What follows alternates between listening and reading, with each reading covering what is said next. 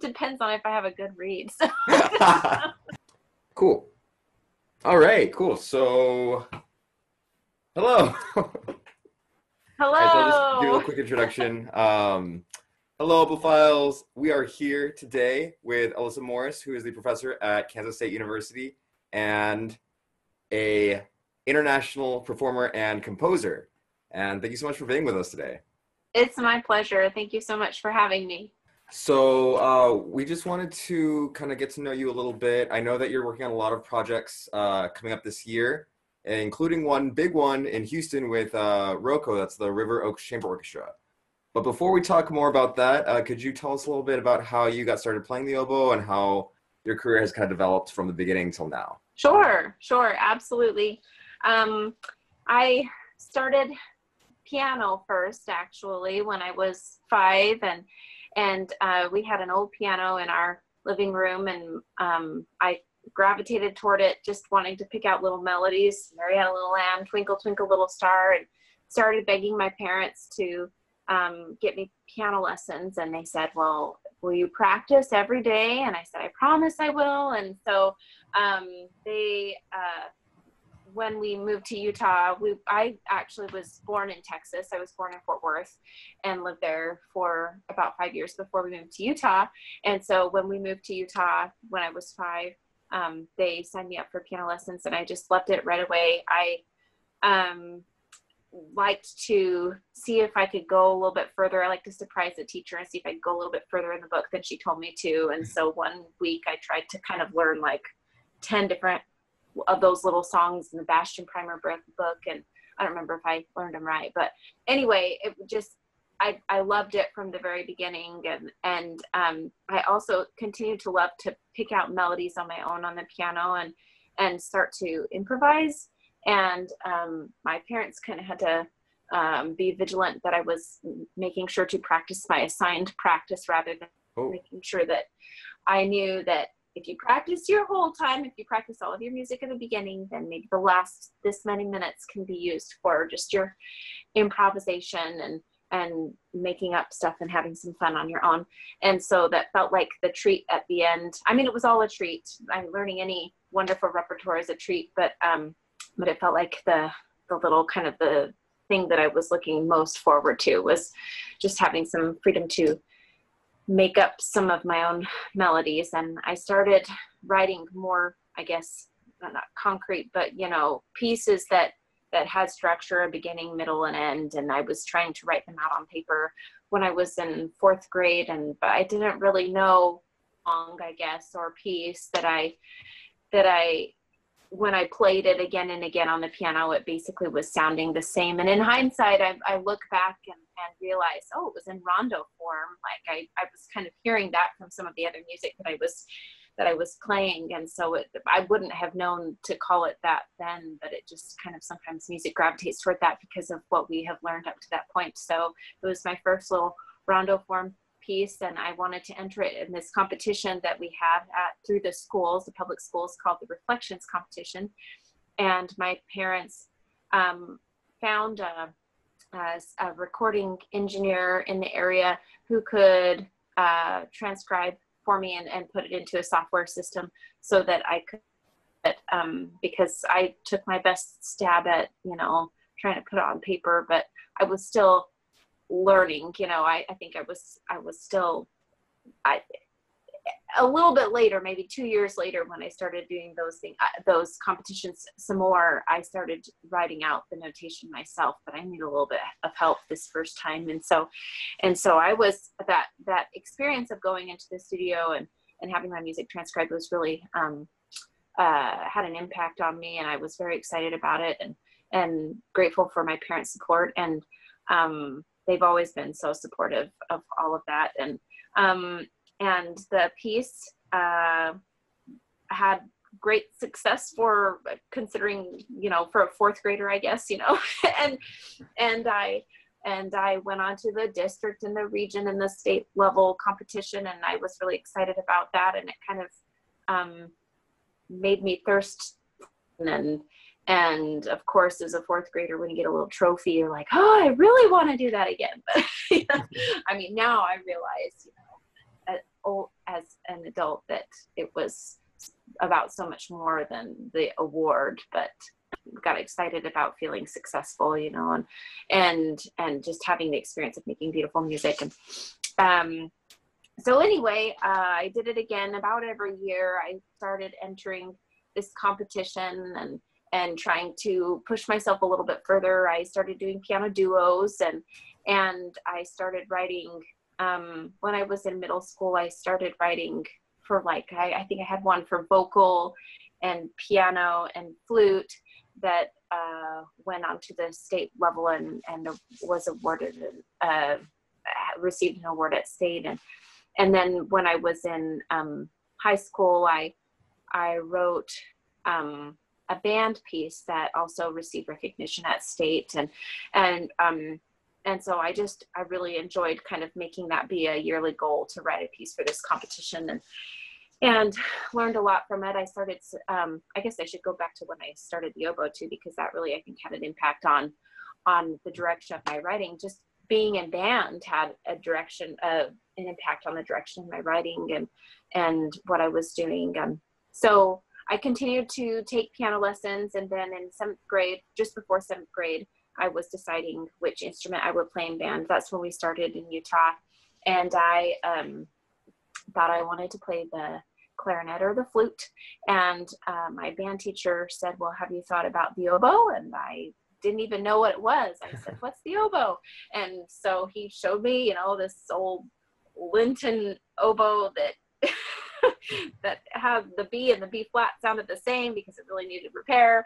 And luckily he was able to get a great Fox that the school purchased the next year. So by year 2, I was playing on a really wonderful instrument. And then year 1 took a little bit of patience on the well-loved oboe, but I learned a lot, and I loved it from the beginning, and I thought the sound was really unique. I kind of liked that there weren't very many of us, but kind of, I mean, considering just being at a middle school, there were, I guess, a few of us. There were 4 oboes that year that started oboe, but we all had a lot of fun, and I loved it from the beginning, and I love the camaraderie of band. I love being in band, and I love for my students to experience band, because I think that you really I just loved the camaraderie of band, and I love for my students to experience that too. I love for them to be in band and learn to work together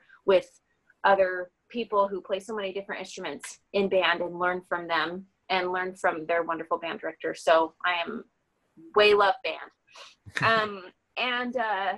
So anyway, I continued to take oboe lessons and take piano lessons, and I started taking composition lessons also when I was in high school.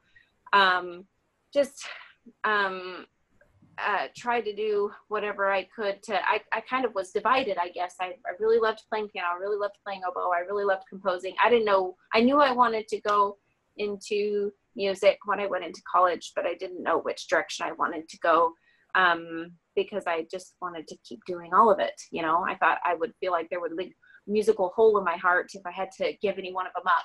And so when I was preparing to audition, I took auditions for college on piano and on oboe. And then later you declare, at least at these schools, later you would declare whether you were a performance or composition major. And so I could start taking composition lessons, whether I was a pianist or whether I was studying piano or studying oboe. And so at the schools I auditioned to, I received scholarships in oboe, and was on waiting list in piano. And so that kind of made the decision a little bit easier. But I still, I feel like it was the perfect direction, because I still had the opportunity to play piano a lot. There were a lot of my friends in the oboe studio who needed people to play piano for them for when they performed in master class or for their recitals.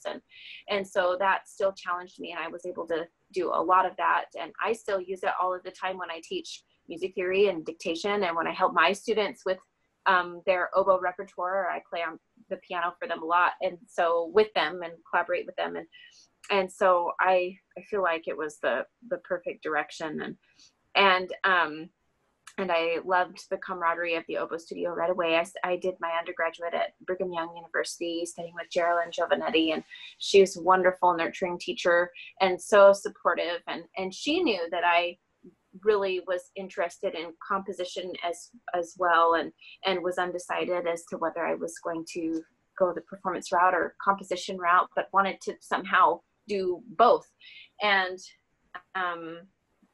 so I continued to take composition classes. I ultimately did decide that I was going to do a performance major, but continued to take composition classes all along while I was at BYU, and in my master's degree and in my doctorate, and kind of enough that it would have been a minor or another major. I just wanted to take all of the classes that I could, and counterpoint and orchestration and songwriting. And in fact, I really feel like these classes still impact me today.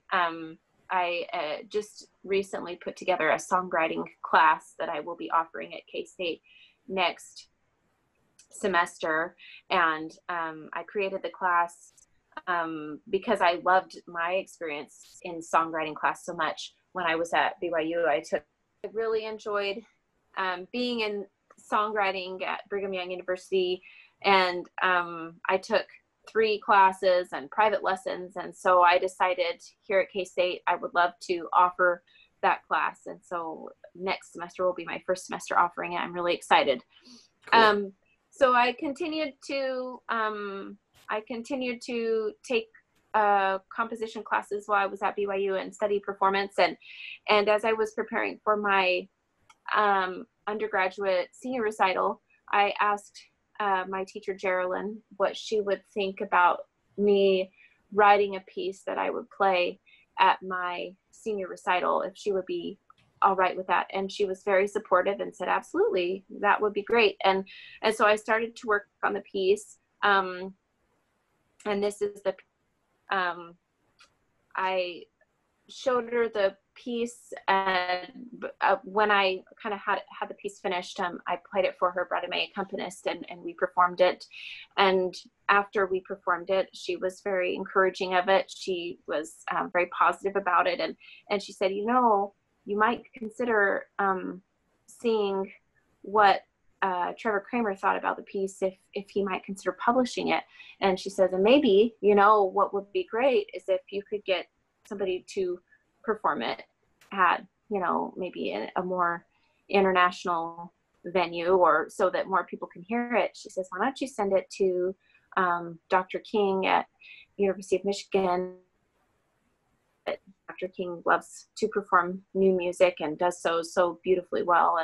And so this was, a little out of my comfort zone as a college senior, but all I had thought of was just, I was going to write this piece. I was going to play it at my senior recital, and I didn't really have any, further vision besides that. And she was so great all of the time to help me see that there's more that you can do and that you should do, and push yourself. And I remember her saying sometimes,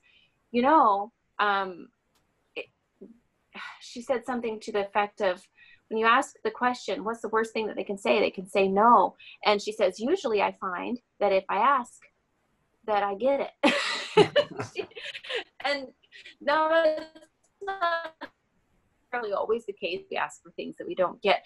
But the point was that if you don't ask, you don't get anything. Right. Or if you don't try, you don't get anything. But if you try, the worst thing that could happen is that somebody says no, and then you just go and you try again, and so the music to Trevor, he was very supportive, and he said he wanted to publish the piece, which I was thrilled about. And when I sent it to Dr. King, she said, I love the piece and I would love to play it at IDRS in 2008, which was at Brigham Young University. And so, oh my goodness, just so excited. I had no idea that all of that could come from just, asking and and trying, and Geraldine changed my thinking that way and challenged me to think harder about what I might do next with a piece that I wrote, or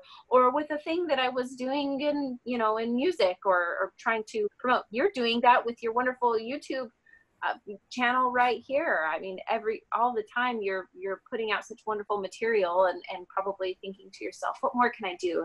How can I helping the lives of so many oboists and helping them to learn and connecting double reed worlds. So it's great. Thanks. So because of I really feel like that launched my compositional direction, and I started receiving commissions slowly at first, but I started receiving commissions for projects. My first commission that I finished was in 2009. That was about a year after IDRS in 2008, and it was for a doctoral student at Arizona State, and it's a piece for oboe and 4 percussionists called Forecast, and it's a piece that I'm in the process of recording for my next album. I'd wanted to for a while, but now is a really good time. Well, I guess now is not, because we have to regroup and gather. And once we're safe to do so, to do the last movement, we recorded the first 3 movements, but we still need to record the last movement. So, wow. But anyway, and then my second commission was just after that. And it was Martin Schuring commissioned me at Arizona State for his faculty woodwind quartet to write a piece for his faculty woodwind quartet. So that piece is called Motion, and it's for flute, oboe, clarinet, and bassoon. And so I feel really grateful to these first 2 commissioners for kind of putting their faith in a young composer who was very much at the beginning of all of this, and then gradually I started receiving more commissions for oboe and oboe chamber ensembles. And then it starts within the last couple of years or so, it started to branch out a little bit more as I took on kind of a little bit more challenging, I guess, or new projects. When I was commissioned to write the oboe concerto in 2014, I think is when it was premiered. And then after that, when I was in the Richmond Symphony Orchestra, when I was studying at CCM, I played in the Richmond Symphony Orchestra, and one of the orchestra members who was on the board found out that I composed, and he asked if I had any samples that I could send them. And so I sent them a variety, a band piece that I had written a couple of years back when I was studying orchestration in my master's degree at BYU, and the concerto, and then some smaller ensemble works, but I wanted to be able to show them some larger ensemble works just so they could get an idea of the orchestration, since they would be, if they were considering, they would be commissioning for something that was for the orchestra. And so I sent them the samples, and then a few months later, the conductor said, we'd like to commission you to write an orchestra piece, which was my first orchestra commission, and I was thrilled about it. And it was after it was just as I was moving to Kansas State to take my job at K-State. And so I wrote the piece in 2018, and it was premiered just last year in 2019. And it's called Changing Faces, and it was my first orchestra work. But again, I feel like that those words that Geraldine said regarding, what next, just kind of challenging my thinking of what next, kind of were in my head when we had a conversation after the premiere of the concert, of the piece premiere, sorry. And I was talking to the conductor, and I was talking to the cellist who is the soloist then, and Andres Diaz, and we were all conversing together with the board after the concert.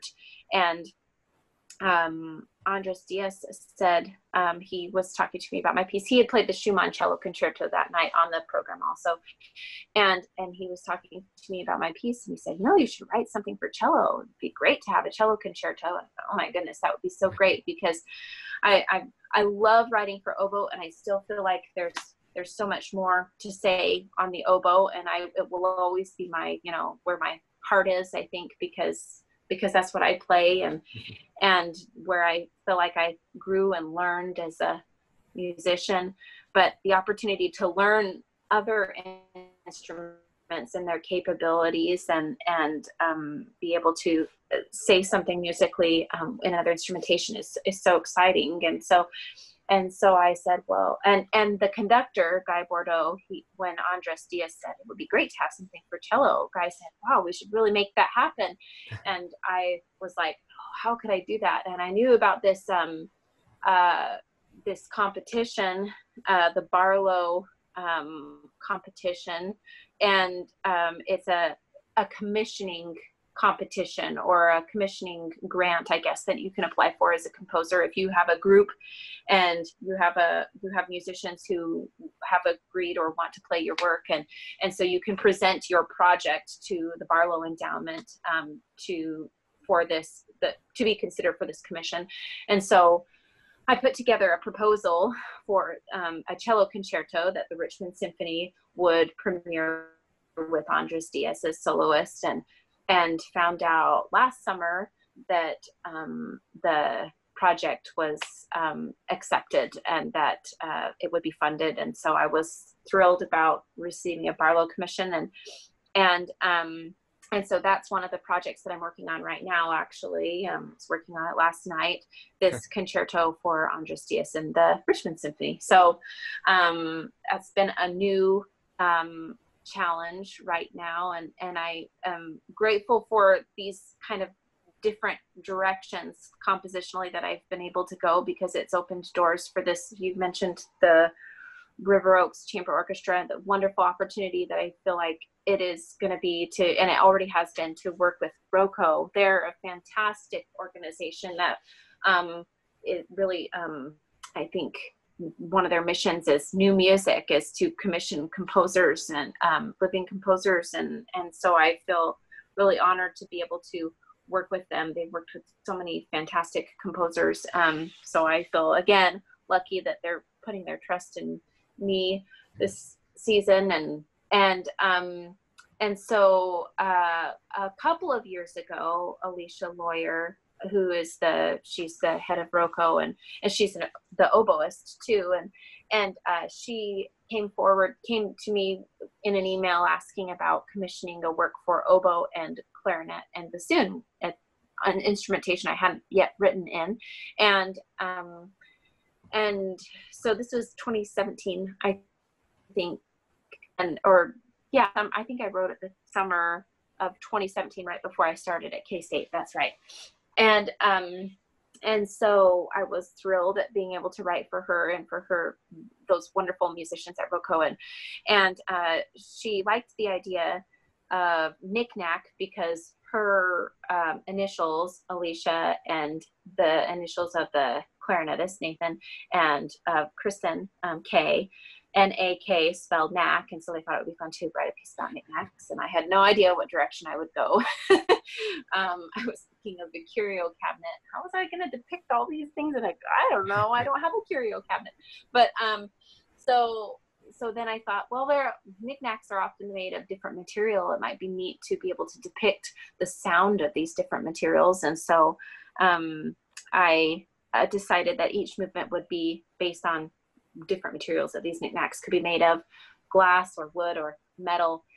And so that meant that I kind of wanted to find a way that they could percussively include these in each movement. So in metal, one of the instrumentalists plays the brush, like a brush stick on the stand, and they play triangle, and so there are some other metal sounds there. And wood, I have kind of where they have a pedal that's connected to a wood block, so they can play a rhythm on this kind of wood block while they're still playing oboe.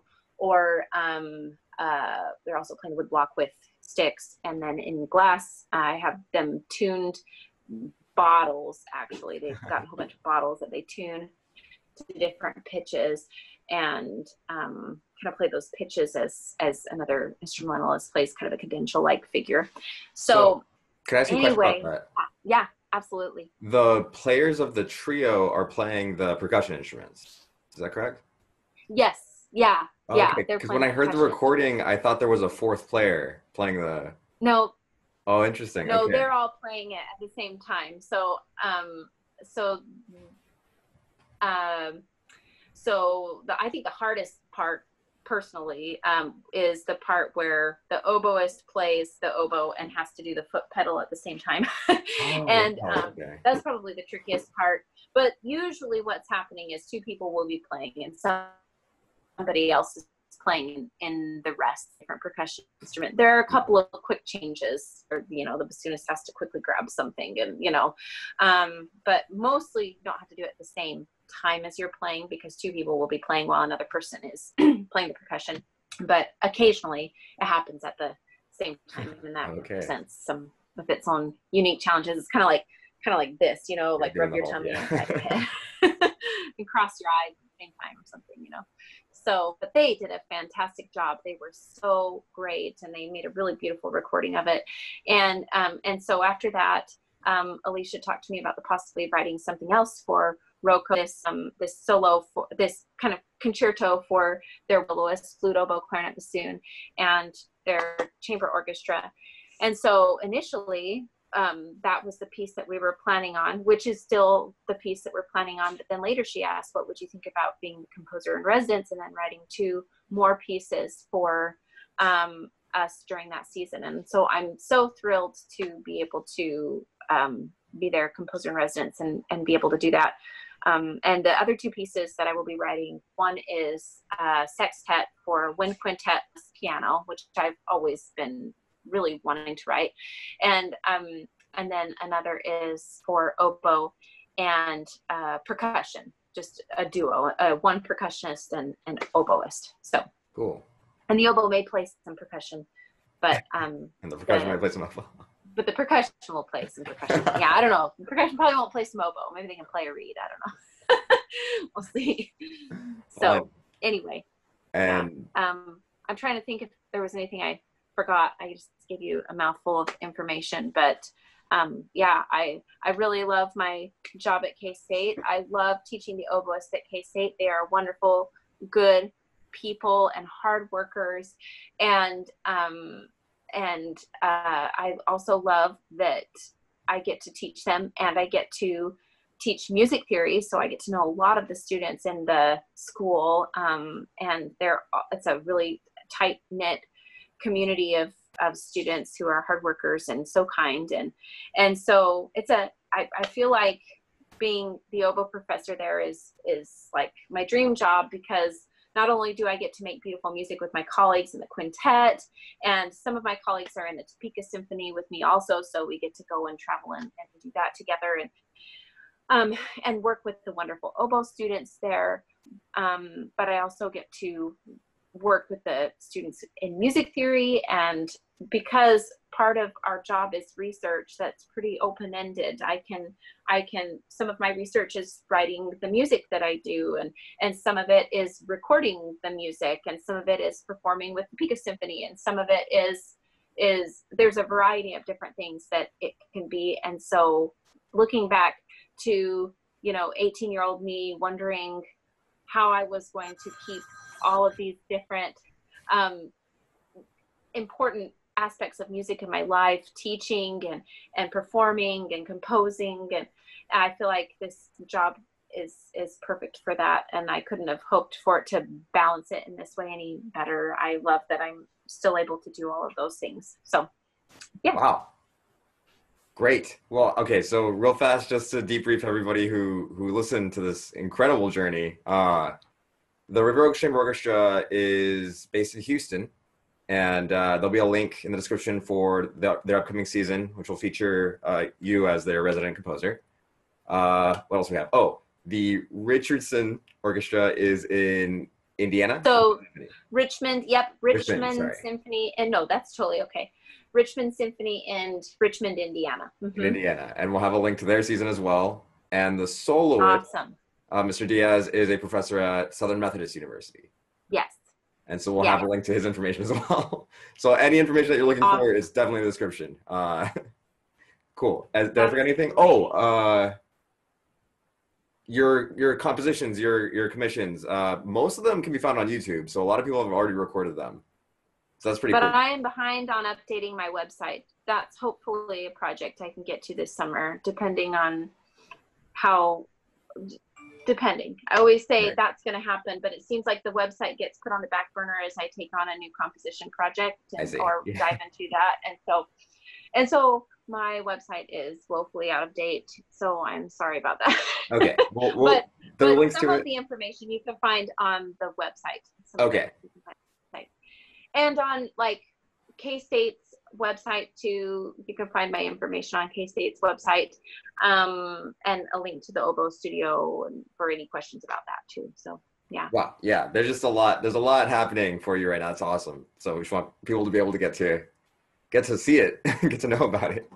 Well, that's so nice of you. I appreciate it. Um, wow, that was really cool. I have so many questions for you about because it seems like you see yourself largely as a composer, and then in addition to your oboe career as maybe something that kind of Venn diagrams in the middle. Yeah, I think the Venn diagram is a so when I feel like, I don't know if you've experienced this before, when you were in a performance or doing something musically and you're like, oh my goodness, I feel like I'm having my moment. Like this is where I feel like all of the things that I'm interested in and most care about in music meet together, and I'm like, you have that kind of aha moment, you know? Yeah. So this past season with the Topeka Symphony, I performed my concerto Dreamscape with the Topeka Symphony.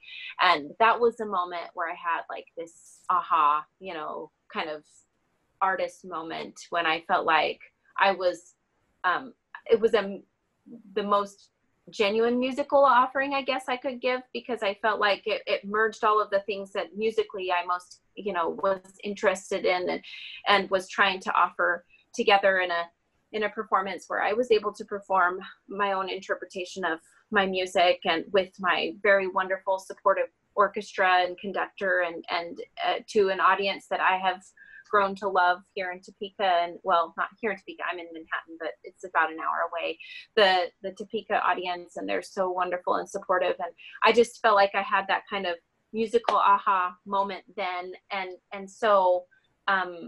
then also in January, I gave a recital at K-State. It was my, you know, yearly recital that I try to prepare for every year that I give at K-State. And sometimes when I'm going on and touring, I'll give portions of that recital when I go to different universities or like kind of piece together parts of that recital with something else. Yeah. Anyway, this particular recital I was preparing because part of it would be for my IDRS recital that was going to be this summer, but you know what happened. Right. So anyone who's seeing this in the future, What had to happen, yeah. you know? But you know, we just hope that everybody's staying well and safe and everything. Right. So I was preparing a recital of music by contemporary female American composers, and I included a couple of my works, partially because I was working toward my second CD. And so two of the pieces would be on that CD, or will be on that CD, because I'll probably be recording it this summer or later this year when the place that I'm recording opens up for a little bit. So I performed those pieces, and I performed these other pieces together in this recital, and I had that, you know, like musical aha moment again, especially when I was playing one particular piece that I had just finished. It's titled 2772. And it was, I wrote it actually, was it 2 years ago now? It was premiered around the same time that the piece by the Richmond Symphony commissioned was premiered. So it was April 2019 that it was premiered. And I performed it, and it was commissioned by a consortium of students that were students at Baylor when Doris DeLoach was the professor there, and they all wanted to kind of give a musical gift to her. And so they came together and commissioned this work for her. And it was a pleasure to learn more about her and then get to know her better when I came out for the premiere. She is so wonderful, just a delightful, wonderful, inspiring person. And so when I was learning more about her and preparing this piece, I feel like the piece kind of not only spoke to, like, it was about her, but about teachers in general, and about teaching, and about the impact that a teacher can have on you. And so I think I was kind of thinking about this when I was playing this piece, and collaborating with my wonderful pianist, Amanda Arrington, who I really miss performing with, because that's just like pure magic, getting to make music with her. She's amazing and so positive and optimistic, and just makes you feel like $1,000,000. So anyway, I had that musical aha moment again, I guess, when we were playing that piece. And so whenever I kind of have those moments, I feel like I see what has the most value to me in my musical career. It's kind of highlights it, and I feel like that's what the thing that I guess I feel is most important for me to offer, and I don't even know if it's more about the music or trying to share the message, of optimism and hope, and trying to bring light to people's lives, and having that sort of connection.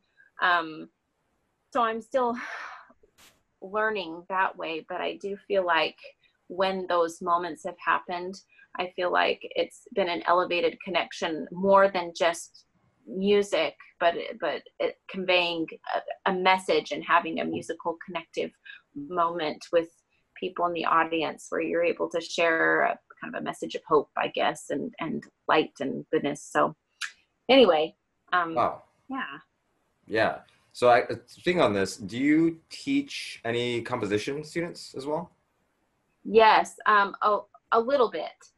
We have a fantastic composition professor at K-State. He's fabulous. His name is Craig Weston, and he's a great friend of mine, and I love his compositions. I love his work.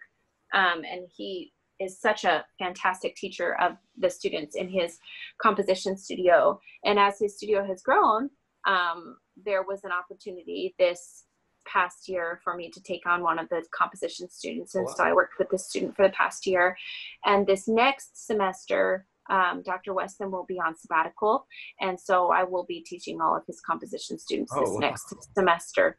And so, yeah, I'm really excited at the opportunity of working with these wonderful students, some of which I've gotten to know really well. And in music theory class. And in music theory class, actually, we have the opportunity to teach composition, because each of our theory core classes, the end project is a composition.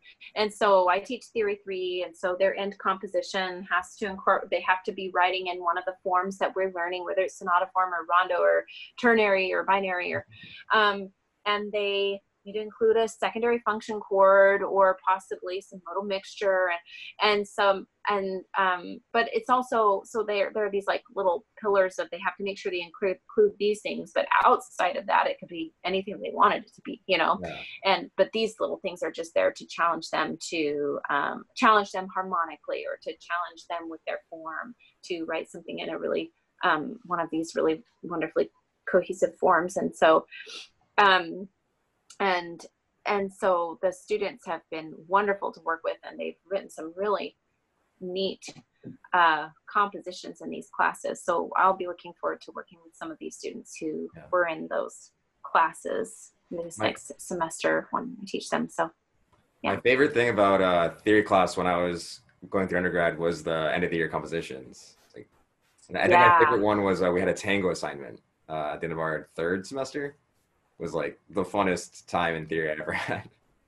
It was tango? Yeah, we all had to write a tango. It was super fun. That's awesome. That's so great. How fun. Yeah, it was awesome. So I wanted to ask you, because you do teach both composition and, well, the oboe to a great extent, what your teaching philosophy, you talked a little bit about your former teachers, but how your teaching philosophy has changed in general, what it is, and how it might change depending on oboe or composition, or if it is the same.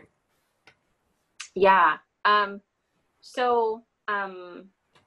At K-State, we have, such a wonderful variety of students with different musical directions.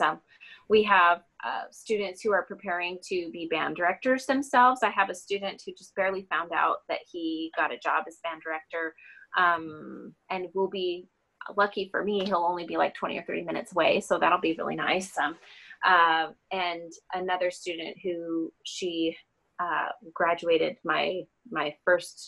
the end of my first year there, and same thing, she went into music education, is a wonderful music educator, and is going to be taking a job now. She was in Hiawatha and is going to be in Garden City, and so she's done great work also.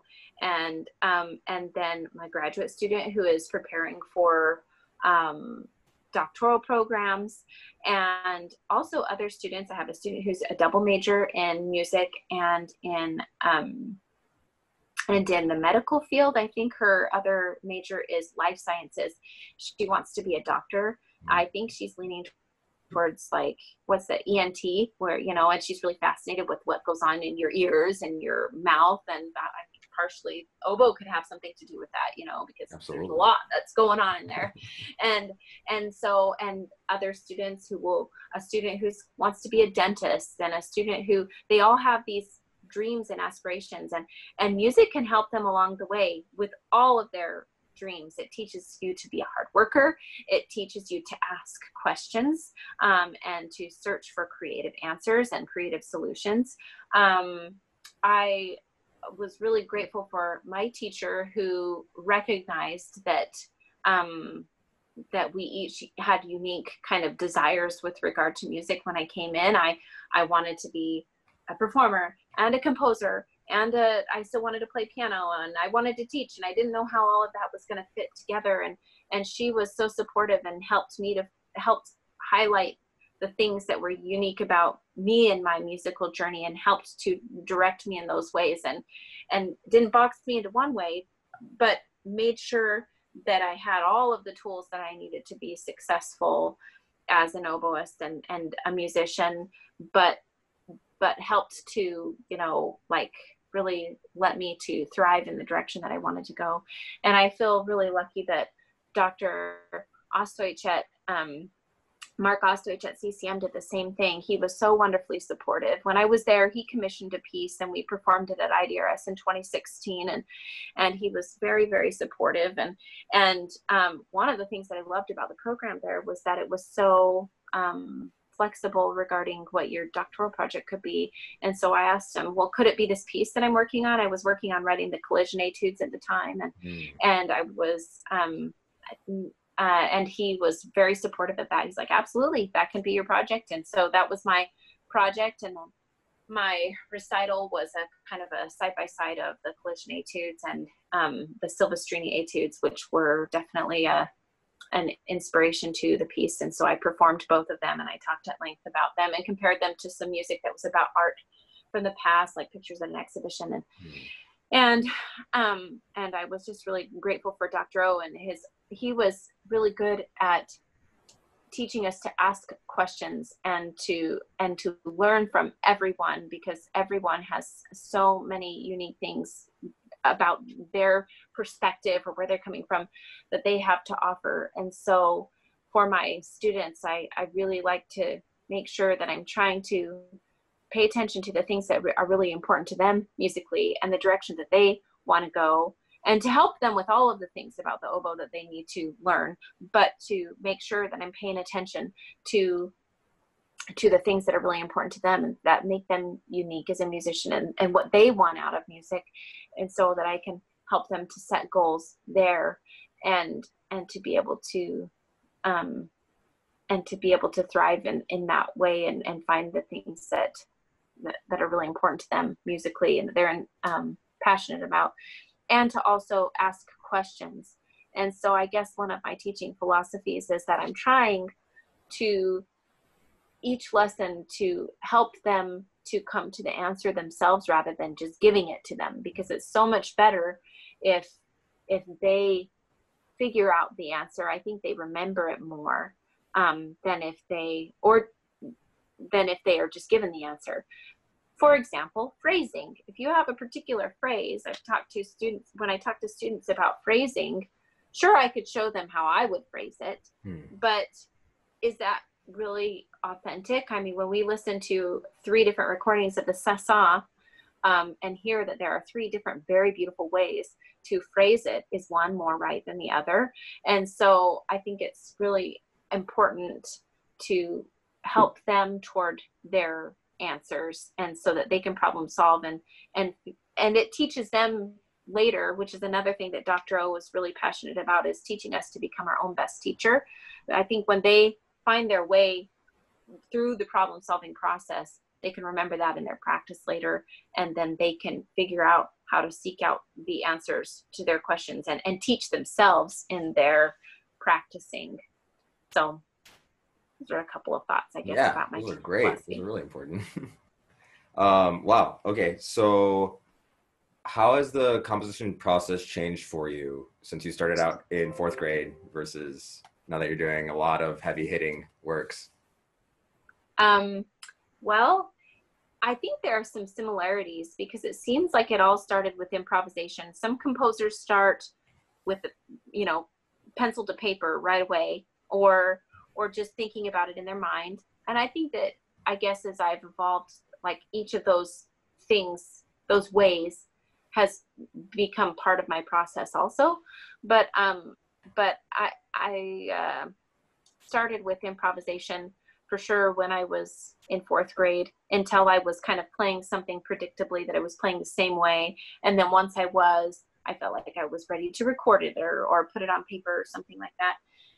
And now I can't really do it that way if you're writing a full symphonic work or a concerto or whatever. I don't think I could memorize, the 24 minutes of music that I'm supposed to write or whatever, And so, and I feel like time is tricky to find the right amount of time, big chunks of time where I can sit down and write, because I have 2 young kids and a job and other things that we're doing. And so I try to maximize the time I do have.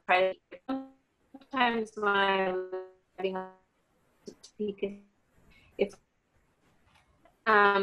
branching out with regard to improvisation, where I wasn't just improvising on the piano or on the oboe. I guess that was when I was starting to write the oboe and percussion piece. That was something that I started to try doing, was improvising on the oboe. And I did find that the melodies and the figures that came up were a little bit different than what would happen if I was improvising on the piano. And it helped me to kind of, I don't know, spark some changes and differences in my compositional style if I did that. So I tried to start doing the same thing with voice, because when I'm in the car, if I'm starting to kind of piece together a melody in my head or hear a melody in my head, I don't want to forget it.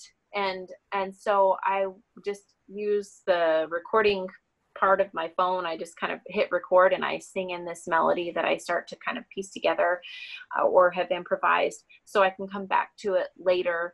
And sometimes I think that as my style has evolved, it used to be that I would play the music, I would improvise the music, I'd make up the piece, and then later I'd decide what it was about or what it was called, and it was just music. And now I feel like it's a kind of a combination, where sometimes I have a message that I want to share with the music, or that the music is about something, if it is about something. And sometimes when a piece is commissioned, they have something in particular that they want it to be about. I had a piece that I wrote not too long ago for a reed quintet that was about endangered animals, and I felt like I needed to learn a lot about those endangered animals that the commissioner wanted the piece to be about before, so that it could inform my compositional process. So like if I learned about a region that they were from, that I could possibly, try to depict music of that area if it was kind of built around pentatonic or something like that. Yeah. Or maybe like one of the animals was the blue whale. And so I wanted to try and include some depictions of whale call or whale song in the music. And so that kind of research happened, bits and pieces here too, so that I can learn as much as I can about what I'm writing about before I write it. And so,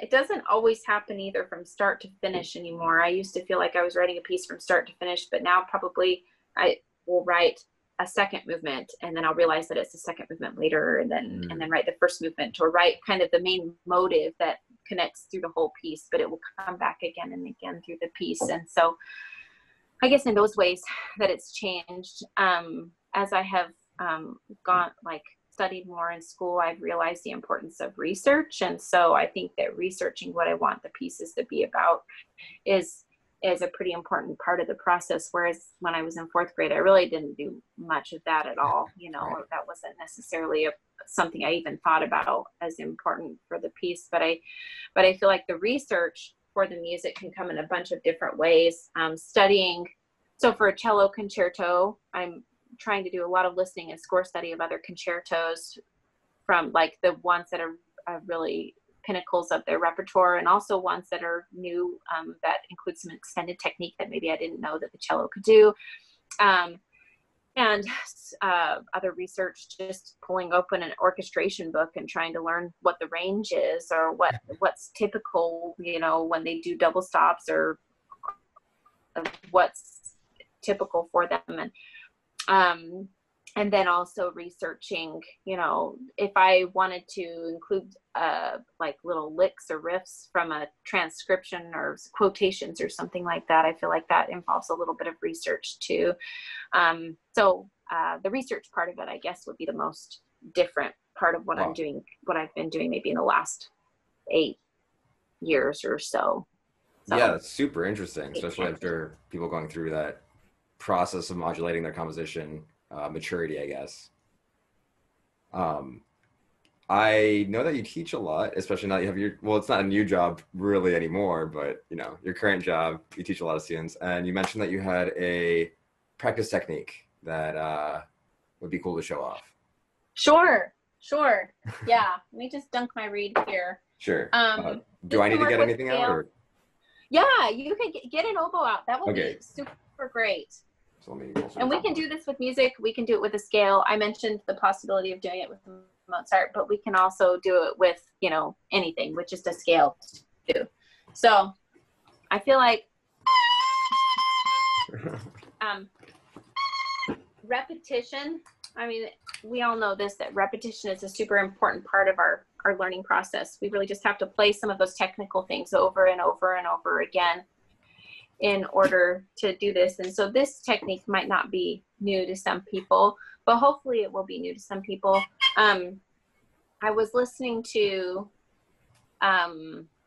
one of my former professors. She teaches flute at Brigham Young University, and she has her YouTube channel is called Flute Tube, and she started to post videos during this time that are helpful practice techniques for students. And she talked about her abacus. Is that what it's called? The thing that has the beads that you move over, that has 100.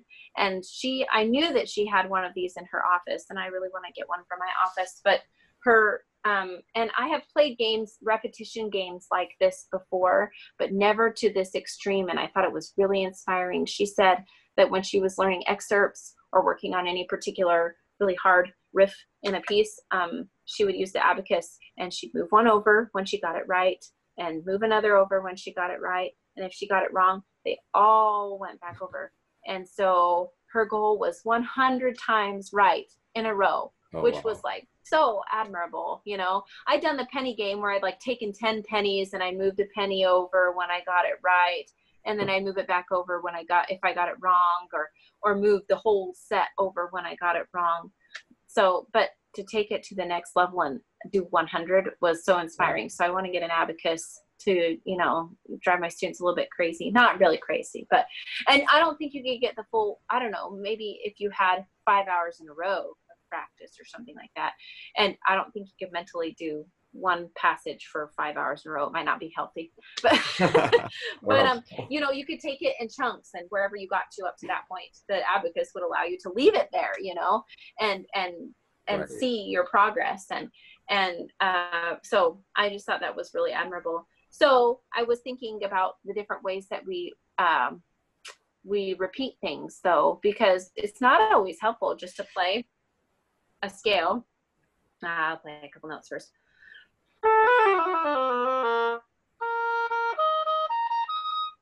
So it's not, if you have a really hard scale, I'm not going to pick a hard scale, but say you just have a difficult scale, and if you play it over and over,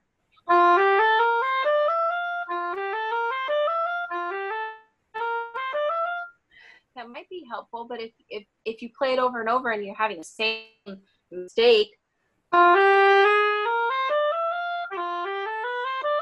and you make the same mistake over and over, then it's not necessarily helpful to repeat it over and over the same way. So I like to take my students through uneven rhythms in these passages. So would it more help do it? Oh yeah, what music did you have with you? Do you happen to have Mozart close? Oh, no, sure. I have Mozart, but I think I have it. Do you want to do the first movement somewhere? Yeah. Okay. Sure. How about we do the first lick, the one that leads into the... You could do this part. Great. Okay, That great. part right there. Uh-huh. So first rhythm is long, short, long, short.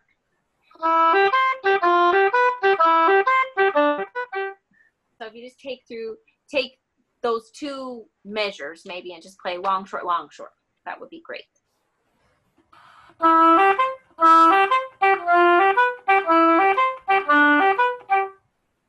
Yeah, exactly. And then whatever your metronome marking is at, where you're playing that with, you gradually get faster until you're playing long, short really fluently.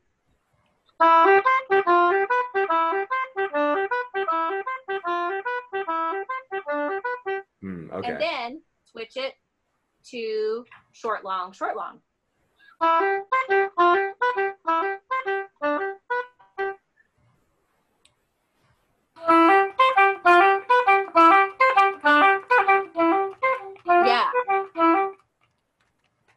Yeah, perfect. And then you would switch it to long, short, short, short.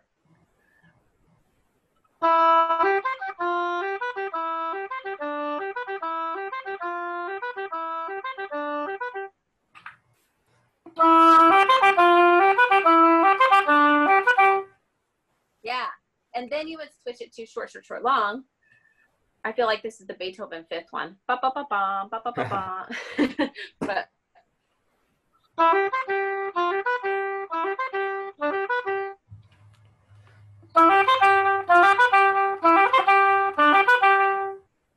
yeah, exactly. And then you could take it back to the original rhythm.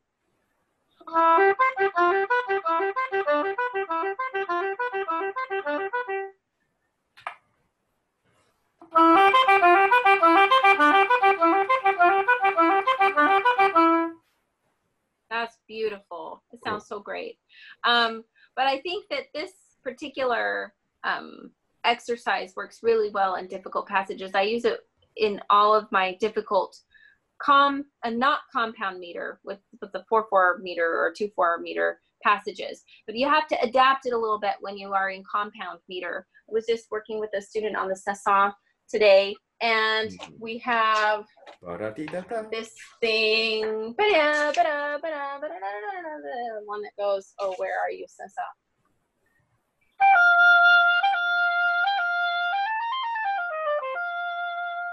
So you have this is in 6, this is in 9, and so instead of, you can still do long, short,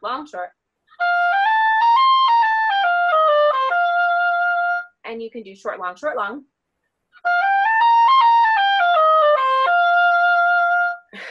but you can't do long, short, long, short. It doesn't end correctly. Right. So you could do, instead, you could do long, short, long, short.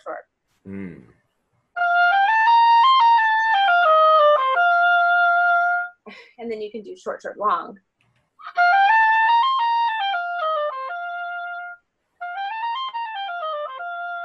And then you can go back to the original passage, the original rhythm.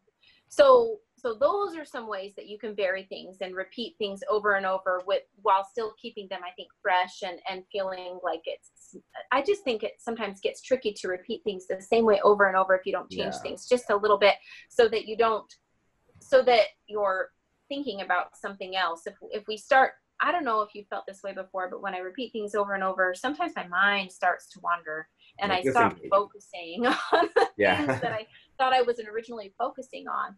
So you could also do the same thing, just changing the articulation. Maybe in the Mozart, you want to just slur it all.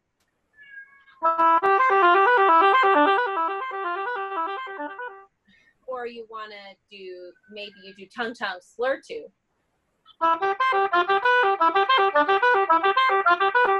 It just feels weird to do it that way. The emphasis is, yeah.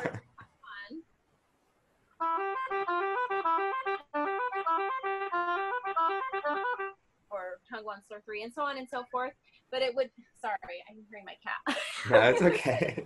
He's meowing. But hold on, I'm going to let him in because he will not stop until he is heard. All right. It can't be loud in here. So anyway, I think just finding different ways to keep the repetition fresh by changing the rhythms, by changing the articulation, will help us in our abacus work, or however we're going through with the penny game or whatever. Sorry about my cat. Okay, I'm very happy to be here. To be able to do that. Oh my goodness. So anyway. Cool. Yeah. Sorry. No, that was super helpful. I'm sure. Yeah, that definitely helps engage the mind into what's actually happening. Do you have any advice for young composers or young oboists who want to go on and have a career in music? Absolutely. I really think that just keep on believing that you can still do all of those things, and finding ways that you can cultivate your interest in all of those areas. Keep on working on composition and oboe and where they meet together, because I think there's something really special about the places that those things meet together. And those places, I think, provide those people who are interested in those things, I think then they can provide a unique musical offering. And I think that the same goes in many different places. We have wonderful oboists who are also really highly trained in Alexander technique, and that's something that they're really interested in. And they have really unique musical offerings where those two things meet, or maybe oboists who are also really accomplished at jazz and they have become really fantastic improvisers on the oboe. And so they have given these really unique musical offerings where these two interests meet and where they're able to make some really unique offerings there. And so learn all you can as a composer and an oboist, because I think that all the repertoire that you learn not only makes you a better performer, but also will impact your composition, the learning that you do in your composition. I'm frequently thinking of the beautiful oboe concertos that I played if I'm writing an oboe concerto, I'm thinking about how Martinu made that particular magic in the second movement, or the beautiful second movement melody of a Strauss and how to create a melody like that, or I'm very often thinking of the beautiful orchestra music that I have played before and how I felt then and how could I make somebody feel that way. I think performance is super important part of your composition process. When I was writing Four Personalities, the first movement that I wrote was Blue.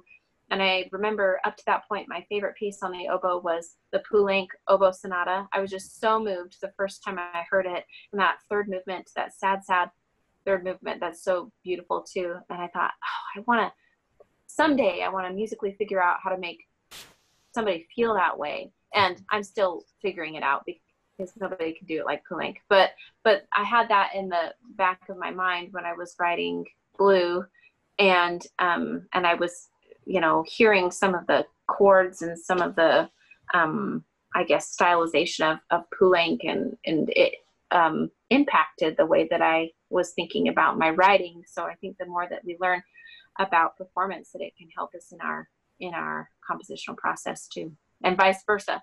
Because whenever I compose, I feel like I'm thinking about the harmonies and the music theory behind it. Mm-hmm. And the music theory is, it's really important to study music theory and what's going on theoretically in the music that we study, because it informs how we phrase things.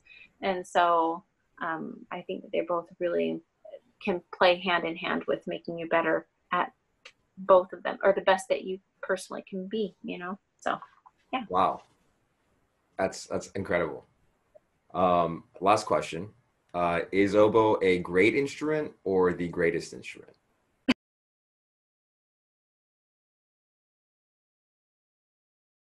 That's very true. Not so great. True. I remember watching a video. I'm gonna slaughter it because I don't remember who the video was by, but it was one of these really wonderful oboists who I look up to, and he was talking about how you tell the oboe to do this and it says no, and you tell the oboe to do that and it says no, and like it keeps on telling you no. It doesn't always tell you no, not really, but we keep on playing it because we have this magical yes moment, you know, yeah, that keeps us going on it. And it's not really that it always says no. I really do love playing, and I would say 90% of the time I am very happy when I'm playing the oboe. And there's definitely a 10% where I'm like, why am I doing this? But I think the same could go for any instrument too, when you're kind of in the trenches trying to figure out a new technique or practicing something that's super hard. So, but I love the oboe, and but I really love all the instruments. I don't know if you've experienced this before, sitting in the orchestra and hearing the horn play some glorious Mahler melody and being like, I really wish I played the horn right now. Yeah.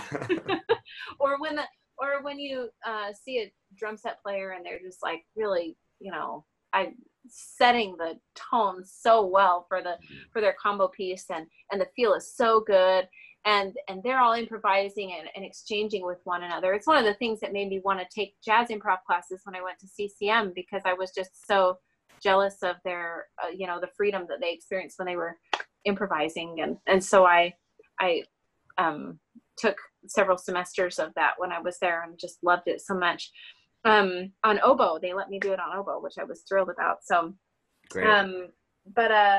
Yeah, I think that all the time when I hear different instruments, I'm so glad that I play the oboe. When I play certain things, I'm like, oh my goodness, I'm so glad I play the oboe. But sometimes I'm like, but really, right now, I wish I played, this instrument, because I think they work together so beautifully to make this composite musical magic that is, symphonic sound and or jazz sound, or a variety of different styles. So I love all the instruments. I do really love oboe though. So. Well, thank you so much. I feel like I learned a ton today. I hope that people watching this interview will also come away with some value. Thank you for the opportunity, and thank you for all that you do for oboists all over and keeping us connected. I really appreciate it. Super kind. The next time that you're kind of emerging into the public will be when? Assuming that this ends soon, this whole pandemic situation. I have a couple of I'm playing at an oboe day. It's scheduled that I'm going to be playing at an oboe day in Georgia in September, depending, on what's going on. But a lot of these premieres that are happening for ROCO and for the Richmond Symphony are happening in February 2021, and I will probably try to pair it with some oboe recitals that I give in the area. Cool. Then, cool. And hopefully, yeah.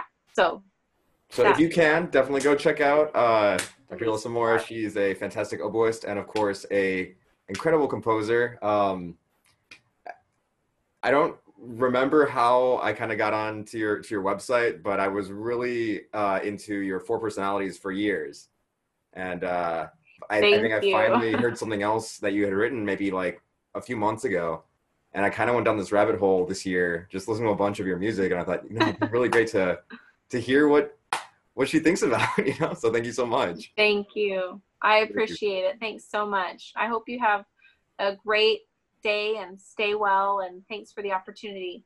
Yep. And if you're watching, don't forget to subscribe if you haven't already and hit that like button.